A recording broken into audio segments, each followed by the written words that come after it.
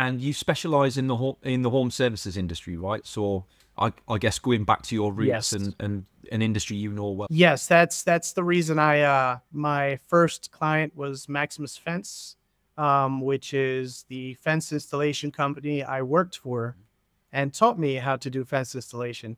So yeah, they were my first client. From there, I went to other clients that do roofing, siding, landscaping.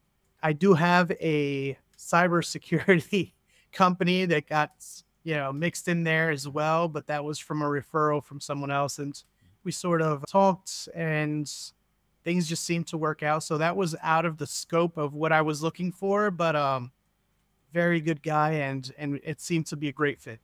I always say that it's very important for businesses to have their own niche and identify an ideal client Mhm. base that they want to work with. But for many of us, turning away work sometimes isn't an option. So, just because we only aim to deal with a specific segment doesn't mean we can't deal with other segments.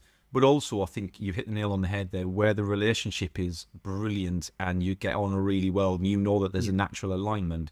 Why wouldn't you take on that extra work? So I don't think it detracts at all. I think it's a smart move when that opportunity comes along.